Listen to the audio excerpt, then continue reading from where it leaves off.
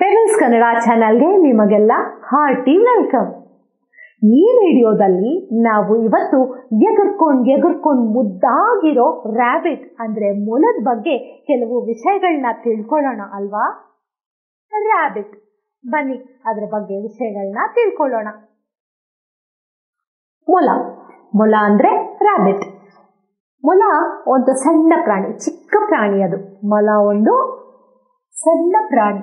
ಮೊಲಗಳಿಗೆ ಉದ್ದವಾದ ಕಿವಿಗಳಿವೆ. ನೀವೇ ನೋಡಿರ್ತೀರಾ, ಉದ್ದಕ್ಕಿರತ್ತೆ ಅದರ ಕಿವಿಗಳು. ಇದು ಸಣ್ಣ ತುಪ್ಪಳದಂತಿರುವ ಬಾಲವನ್ನು ಹೊಂದಿದೆ. ತುಪ್ಪಳ ಅಂದ್ರೇನು?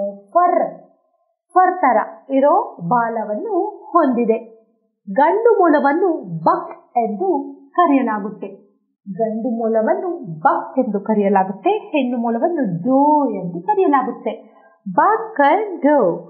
ಗಂಡು ಮೊಲವನ್ನು ಬಕ್ ಎಂದು ಕರೆಯಲಾಗುತ್ತೆ. ಹೆಣ್ಣು ಮೊಲವನ್ನು ಡೋ ಎಂದು ಕರೆಯಲಾಗುತ್ತೆ. ಮೊಲ ಒಂದು ಸಣ್ಣ ಪ್ರಾಣಿ, ಚಿಕ್ಕ ಅನಿಮಲ್, ವೆರಿ ಸ್ಮಾಲ್ ಅನಿಮಲ್.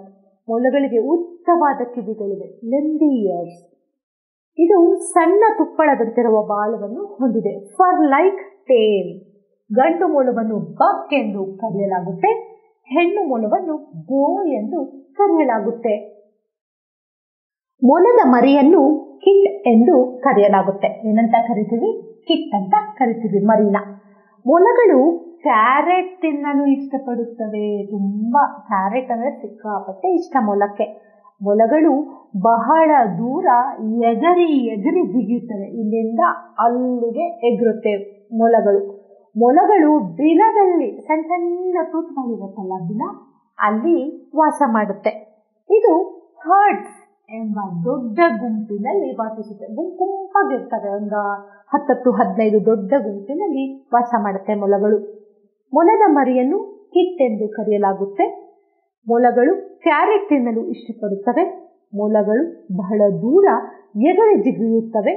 ಮೊಲಗಳು ಬಿಲದಲ್ಲಿ ವಾಸಿಸುತ್ತವೆ. ಇದು ಹರ್ಡ್ಸ್ ಎಂಬ ದೊಡ್ಡ ಗುಂಪಿನಲ್ಲಿ ವಾಸಿಸುತ್ತದೆ. ರ್ಯಾಬಿಟ್ ಬಗ್ಗೆ ಅಂದ್ರೆ ಮೊಲದ ಬಗ್ಗೆ ನೀವೆಲ್ಲಾ ವಿಷಯಗಳನ್ನು ತಿಳ್ಕೊಂಡ್ರಿ. ಅದ್ರ ಮೇಲೆ ನಾನು ನಿಮ್ಮನ್ನ ಇವಾಗ ಪ್ರಶ್ನೆ ಕೇಳ್ಬೇಕು ತಾನೆ, ರಸಪ್ರಶ್ನೆ ಕೇಳ್ಬೇಕು ತಾನೆ. ಬನ್ನಿ, ಮೊಲದ ಮೇಲೆ ರಸಪ್ರಶ್ನೆ. ಮೊಲಗಳು ಡ್ಯಾಶ್ ಕಿವಿಗಳನ್ನು ಹೊಂದಿವೆ. ಹೆಂಗಿದೆ ಮೊಲದ ಕಿವಿ? ಉದ್ದ ಅಲ್ವಾ? ಉದ್ದವಾದ ಕಿವಿಗಳನ್ನು ಹೊಂದಿದೆ. ಮೊಲ ಉದ್ದವಾದ ಕಿವಿಗಳನ್ನು ಹೊಂದಿದೆ. ಇದು ಚಿಕ್ಕದಾದ, ಹೆಂಗಿರತ್ತೆ ಅದ್ರ ಬಾಲ? ತುಪ್ಪಳ, ಫರ್ ತರ ಇರತ್ತೆ. ತುಪ್ಪಳದಂತೆ ಬಾಲವನ್ನು ಹೊಂದಿದೆ. ಇದು ಚಿಕ್ಕದಾದ ತುಪ್ಪಳದಂತೆ ಬಾಲವನ್ನು ಹೊಂದಿದೆ. ಮೊಲದ ಮರಿಯನ್ನು ಏನಂತ ಕರೀತಾರೆ? ಕಿಟ್ ಅಂತ ಕರೀತಾರೆ. ಮೊಲದ ಮರಿಯನ್ನು ಕಿಟ್ ಎಂದು ಕರೆಯಲಾಗುತ್ತೆ. ಮೊಲವು ಏನನ್ನು ತಿನ್ನಲು ಇಷ್ಟಪಡುತ್ತೆ? ಮೊಲವು ಕ್ಯಾರೆಟ್ ತಿನ್ನಲು ಇಷ್ಟಪಡುತ್ತೆ. ಕ್ಯಾರೆಟ್. ಮೊಲ ಎಲ್ಲಿ ವಾಸವಾಗುತ್ತೆ? ಮೊಲ ಬಿಲದಲ್ಲಿ ವಾಸವಾಗುತ್ತೆ. ಮೊಲಗಳು ಉದ್ದವಾದ ಕಿವಿಗಳನ್ನು ಹೊಂದಿವೆ. ಇದು ಚಿಕ್ಕದಾದ ತುಪ್ಪಳದಂತ ಬಾಲವನ್ನು ಹೊಂದಿದೆ. ಮೊಲದ ಮರಿಯನ್ನು ಕಿಟ್ ಎಂದು ಕರೆಯಲಾಗುತ್ತೆ. ಮೊಲವು ಕ್ಯಾರೆಟ್ ತಿನ್ನಲು ಇಷ್ಟಪಡುತ್ತದೆ. ಮೊಲವು ಬಿಲದಲ್ಲಿ ವಾಸಿಸುತ್ತದೆ. ರಸಪ್ರಶ್ನೆಯಲ್ಲಿ ಎಲ್ಲ ಪ್ರಶ್ನೆಗೂ ಚೆನ್ನಾಗಿ ಉತ್ತರಿಸಿದ್ರಿ. ಮೊಲದ ತರನೇ ನೀವು ಕೂಡ ತುಂಬಾ ಕ್ಯೂಟಾಗಿ ಉತ್ತರಿಸಿದ್ರಿ ಅಲ್ವಾ. ಈಗ ಮೊಲದ ಮೇಲೆ ನಾವು ರೈಮ್ಸ್ ಕೇಳೋ ಸಮಯ.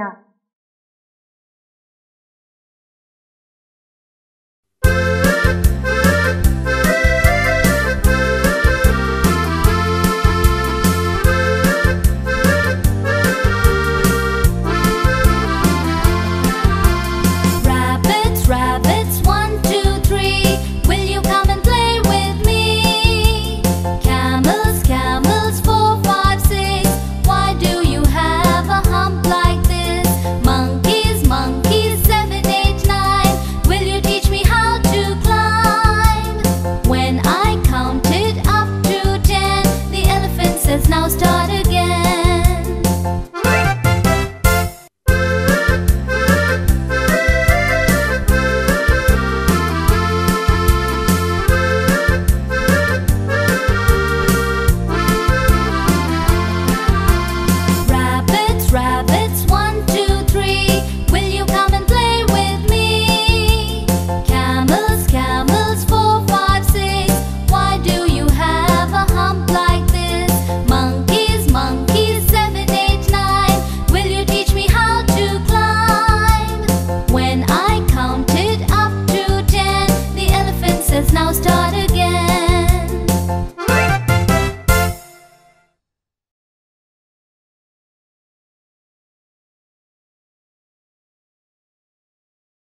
Turkey. ಕನ್ನಡ ಪೆಬಲ್ಸ್ ಚಾನೆಲ್ಗೆ ನಿಮಗೆಲ್ಲ ಆತ್ಮೀಯವಾದ ಸ್ವಾಗತ. ಇವತ್ತಿನ ನಮ್ಮ ಹಕ್ಕಿ ಟರ್ಕಿ. ಟರ್ಕಿ ಬಗ್ಗೆ ಎಷ್ಟೊಂದು ಸಂಗತಿಗಳು ಮಾಹಿತಿಗಳನ್ನ ಕಲ್ತ್ಕೊಳ್ಳೋದಕ್ಕೆ ಹೋಗೋಣ ಬನ್ನಿ. ಟರ್ಕಿನ ಟರ್ಕಿ ಅಂತಾರೆ ಕರೀತಾರೆ. ಟರ್ಕಿ ಒಂದು ದೊಡ್ಡ ಹಕ್ಕಿ, ದೊಡ್ಡದಾಗಿರುತ್ತೆ ಇದು ಹಕ್ಕಿ. ಗಂಡು ಟರ್ಕಿ ಹೆಣ್ಣಿಗಿಂತ ಹೆಚ್ಚು ವರ್ಣಮಯ ಅಂದ್ರೆ ಕಲರ್ಫುಲ್ ಆಗಿರುತ್ತೆ. ಗಂಡು ಟರ್ಕಿ ಹೆಣ್ಣು ಟರ್ಕಿಗಿಂತ ಹೆಚ್ಚು ವರ್ಣಮಯವಾಗಿರುತ್ತದೆ. ಗಂಡು ಟರ್ಕಿ ಶಬ್ದ ಮಾಡುತ್ತದೆ. ದೇಶೀಯ ಟರ್ಕಿ ಭಾರವಾಗಿರುತ್ತದೆ, ಹಾಗಾಗಿ ಅದಕ್ಕೆ ಹಾರಲು ಸಾಧ್ಯವಿಲ್ಲ. ದೇಶೀಯ ಟರ್ಕಿ ಭಾರವಾಗಿರುವುದರಿಂದ ಅದಕ್ಕೆ ಹಾರಲು ಸಾಧ್ಯವಿಲ್ಲ. ಆದರೆ ಕಾಡು ಟರ್ಕಿ ಹಾರಬಲ್ಲದು. ದೇಶೀಯ ಟರ್ಕಿ ಭಾರವಾಗಿರುವುದರಿಂದ ಅದಕ್ಕೆ ಹಾರಲು ಸಾಧ್ಯವಿಲ್ಲ, ಆದರೆ ಕಾಡು ಟರ್ಕಿ ಹಾರಬಲ್ಲದು. ಟರ್ಕಿ ಒಂದು ದೊಡ್ಡ ಹಕ್ಕಿ. ಗಂಡು ಟರ್ಕಿ ಹೆಣ್ಣಿಗಿಂತ ಹೆಚ್ಚು ವರ್ಣಮಯವಾಗಿದೆ. ಗಂಡು ಟರ್ಕಿ ಶಬ್ದ ಮಾಡುತ್ತದೆ. ದೇಶೀಯ ಟರ್ಕಿ ಭಾರವಾಗಿರುತ್ತದೆ, ಹಾಗಾಗಿ ಅದು ಹಾರಲು ಸಾಧ್ಯವಿಲ್ಲ. ಕಾಡು ಟರ್ಕಿ ಹಾರಬಲ್ಲದು. ಕಾಡು ಟರ್ಕಿಗಳು ಮರಗಳಲ್ಲಿ ಮಲಗುತ್ತವೆ.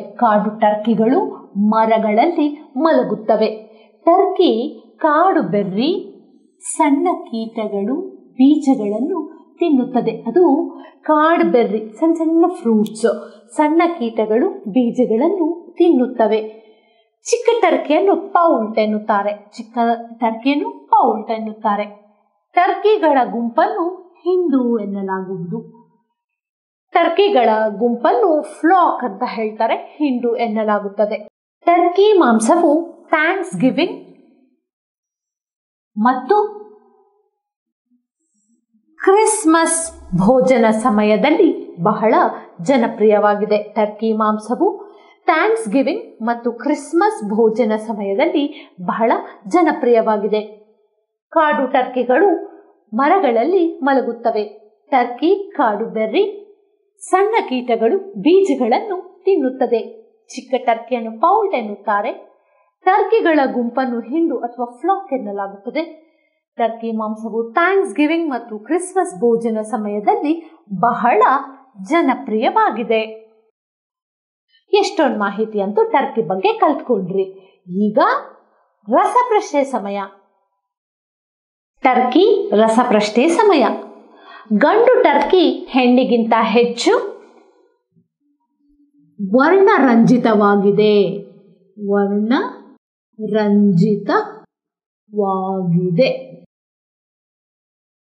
ಗಂಡು ಟರ್ಕಿ ಹೆಣ್ಣಿಗಿಂತ ಹೆಚ್ಚು ಅಂದ್ರೆ ಕಲರ್ಫುಲ್ ಆಗಿದೆ ಅಂತ. Dash Turkey ಹಾರಬಲ್ಲದು. ಯಾವ ಟರ್ಕಿ ಹಾರತ್ತೆ? ಕಾಡು ಟರ್ಕಿ ಹಾರಬಲ್ಲದು. ಚಿಕ್ಕ ಟರ್ಕಿಯನ್ನು ಏನಂತ ಕರೀತಾರೆ?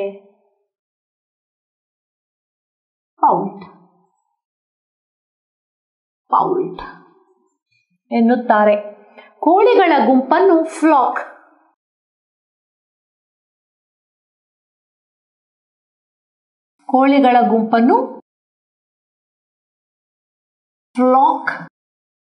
ಎಂದು ಕರೆಯುತ್ತಾರೆ.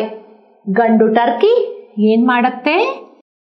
ಶಬ್ದ ಮಾಡಬಲ್ಲದು. ಗಂಡು ಟರ್ಕಿ ಶಬ್ದ ಮಾಡಬಹುದು. ಗಂಡು ಟರ್ಕಿ ಹೆಣ್ಣಿಗಿಂತ ಹೆಚ್ಚು ವರ್ಣರಂಜಿತವಾಗಿದೆ. ಕಾಡು ಟರ್ಕಿ ಹಾರಬಲ್ಲದು. ಚಿಕ್ಕ ಟರ್ಕಿಯನ್ನು ಪೌಲ್ಟ್ ಎನ್ನುತ್ತಾರೆ. ಕೋಳಿಗಳ ಗುಂಪನ್ನು ಫ್ಲಾಕ್ ಎಂದು ಅಥವಾ ಹಿಂಡು ಎಂದು ಕರೆಯಲಾಗುವುದು. ಗಂಡು ಟರ್ಕಿ ಶಬ್ದ ಮಾಡಬಹುದು. ಹೌದು, ಎಲ್ಲ ಪ್ರಶ್ನೆಗಳಿಗೂ ಸರಿಯಾಗಿ ಉತ್ತರ ಕೊಟ್ರಿ. ಈಗ ರೈಮ್ಸ್ ನೋಡೋಕೆ ಹೋಗೋಣವಾ? Turkey. The turkey is a huge bird. It has a red fleshy skin that hangs over its nose. It cannot fly long distances but can run at a reasonable speed. It eats grains.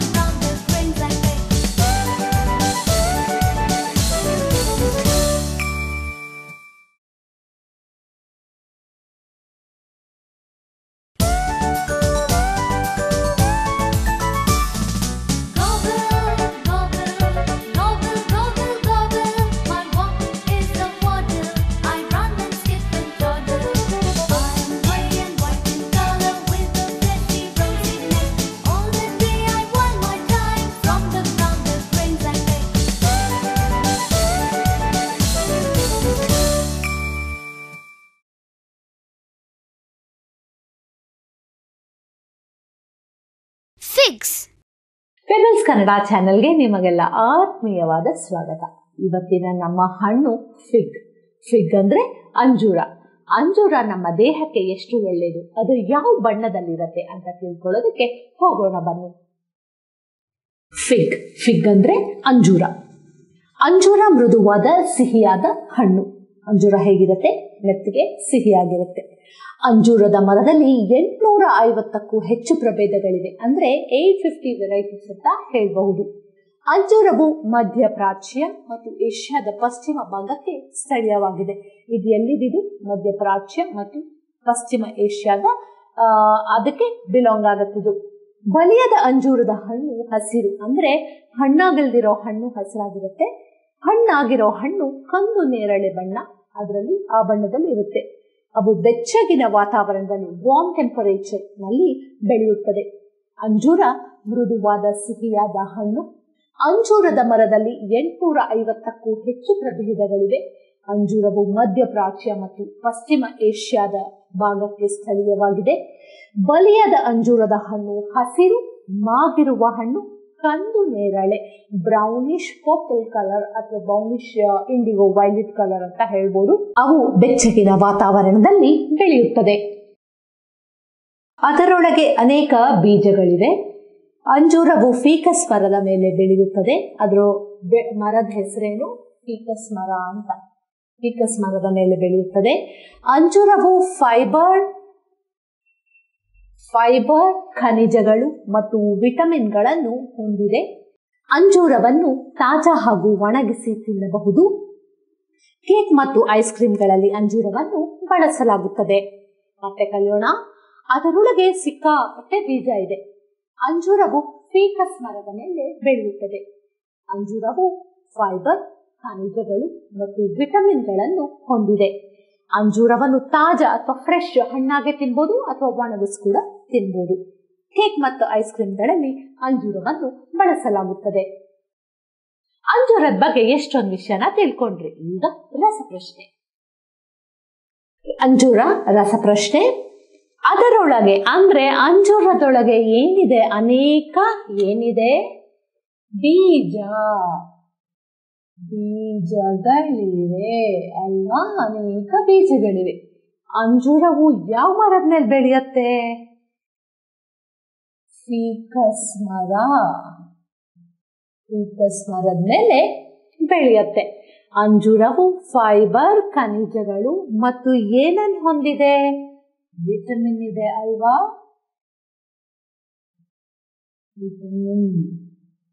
ಗಳನ್ನು ಹೊಂದಿದೆ. ಅಂಜೂರವು fibre, ಖನಿಜಗಳು ಮತ್ತು ವಿಟಮಿನ್ಗಳನ್ನು ಹೊಂದಿದೆ. ಅಂಜೂರವನ್ನು ಹೇಗ್ ತಿಂತೀರಾ ನೀವು? ತಾಜಾ ಕೂಡ ತಿಂತೀರಾ ಅಲ್ವಾ? ಅಂದ್ರೆ ಫ್ರೆಶ್ ಆಗಿರೋ ಫ್ರೂಟ್ ನ ಕೂಡ ತಿಂತೀರಾ, ಒಣಗಿಸಿ ಕೂಡ ತಿನ್ನಬಹುದು. ಎಲ್ಲೆಲ್ಲಿ ಉಪಯೋಗಿಸ್ಕೊಳ್ತಾರೆ ಇದನ್ನ? ಕೇಕ್ ಮಾಡಕ್ಕೆ ಉಪಯೋಗಿಸ್ಕೊಳ್ತಾರೆ. ತಿಂದಿದ್ದೀರಾ ಅಂಜೂರದ ಕೇಕ್ನ? Ice cream. ಕೇಕ್ ಮತ್ತು ಐಸ್ ಕ್ರೀಮ್ ನಲ್ಲಿ ಅಂಜೂರವನ್ನು ಬಳಸಲಾಗುತ್ತದೆ. ಅದರೊಳಗೆ ಅನೇಕ ಬೀಜಗಳಿವೆ.